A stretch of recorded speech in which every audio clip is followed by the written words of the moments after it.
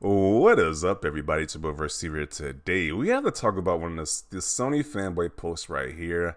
Apparently, Sony fanboys have the logic of Highlander, how there can only be one.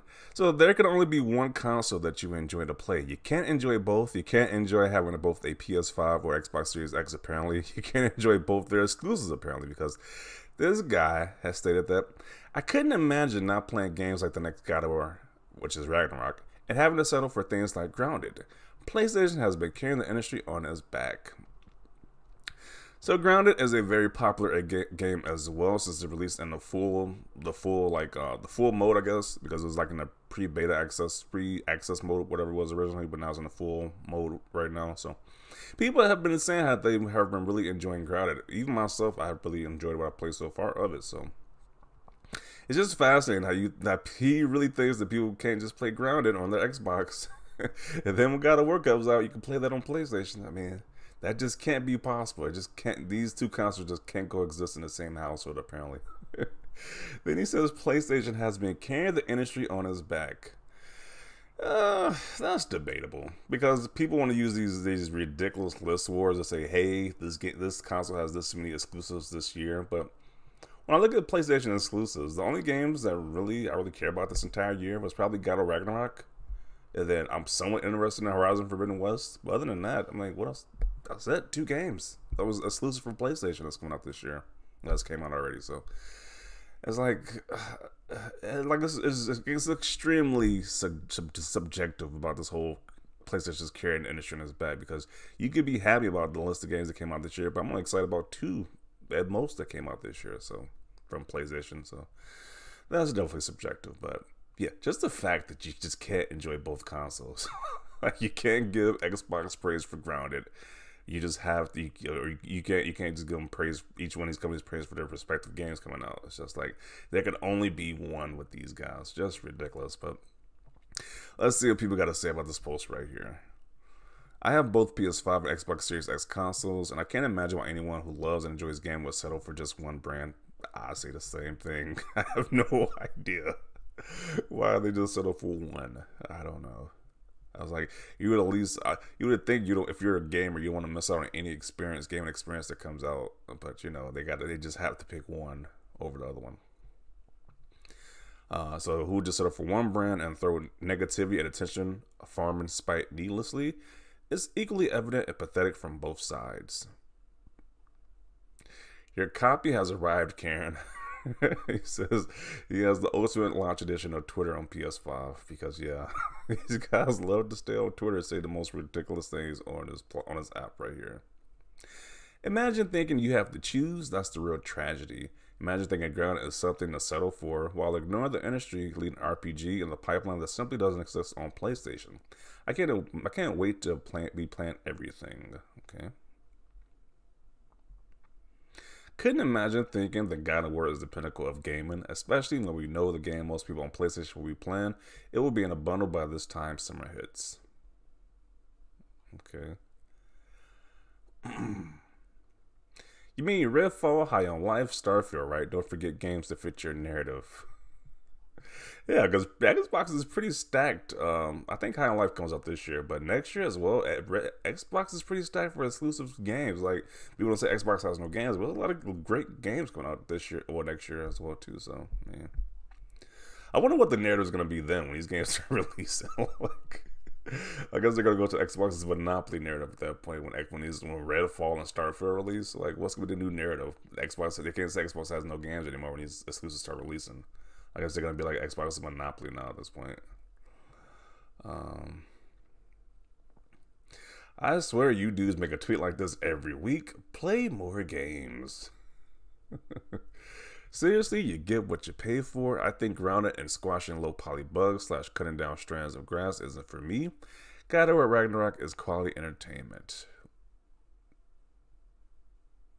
I like how he has to make it sound worse than what it is to try to big up God of War. Like, you do the same thing with God of War, saying, why does an old man with a kid, why is he fighting different demons and different creatures like that? You can make it sound worse than what it is too for God of War 2, but I like how he just did it for one side but not the other side. Okay. He's definitely not biased there. This guy says, you just don't play any games. He sure doesn't. Imagine thinking about Xbox 24/7 and not playing the games you claim to talk about. Only you. Xbox really got your thoughts wrapped around his finger, hasn't it? Another cringy tweet. I can't imagine feeling like you have to stick to only one platform. Yeah, I don't get it either. Seriously, no doubt, Ground is probably really fun and better with friends, but it's not setting a benchmark for the industry.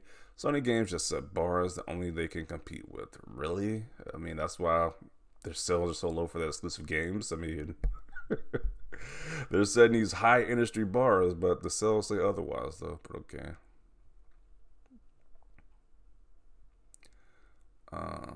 The way Xbox supporters are hyping up games like Grounded makes me feel really sad for them. Maybe the game is pretty great. Like, I'm curious what people said to this comment right here. I like seeing PlayStation fanboys play on Twitter than actual games. Don't feel sad for me because I can enjoy both. Yeah, I don't see why he thinks people can just enjoy both. Because there was no hype at all for Stray. Yeah, when people were hyping up the cat game, was ridiculous. People were actually just showing their cat's reactions more than actually playing the game. Like, that was the big thing with that game.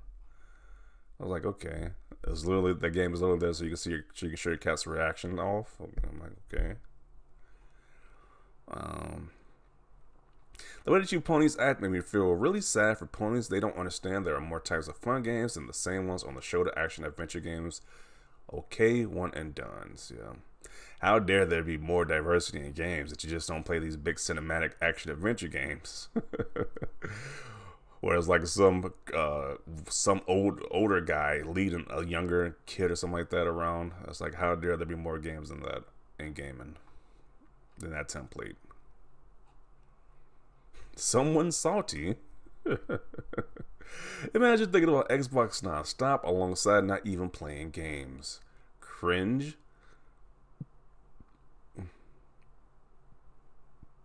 Couldn't imagine being this obsessed with a company or a product that I supposedly don't like, but yet spend majority of the time tweeting about it. Which is kind of true. They claim they don't like Xbox, but they can't stop tweeting about Xbox. It's just weird. There's a lot of things I don't like out there, but I'm not constantly talking about the stuff I don't like. But, you know, here they are talking about Xbox, which they claim they don't like. So maybe they really enjoy, maybe they really love Xbox. I don't know. Maybe that's what's really going on here. Let me see. And getting engagement about it. You are like a free media team.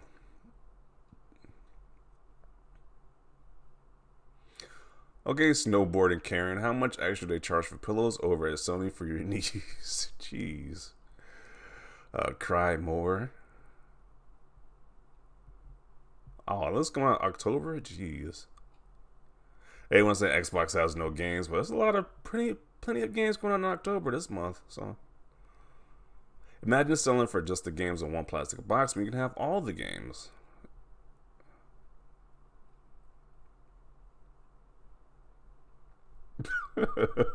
So apparently this is the list of games Xbox has coming up or came out and compared to PlayStation.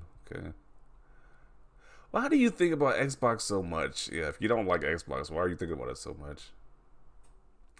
The cope is really hitting hard. Brazil got these dudes. Panties knotted twice. Okay. Wow.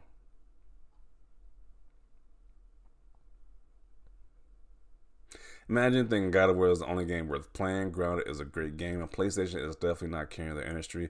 The biggest step right up to see and meet the biggest clown of all. Okay.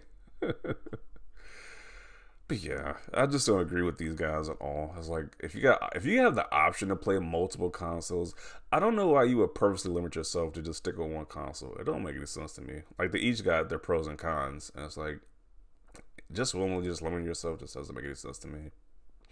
I get that you're marking Xbox and participating in the console wars for now a reason. Grounded is a good game, by the way, but PS5 is playing catch up to the Switch in the market at the moment. Grown men can imagine people have a different taste in gaming. Yeah, that's definitely the oddest part about this whole thing, that people can't imagine other people like stuff that they don't like. Like, they're just shocked that people prefer consoles or not a PlayStation. That's some big shocking stuff to a lot of these guys right there.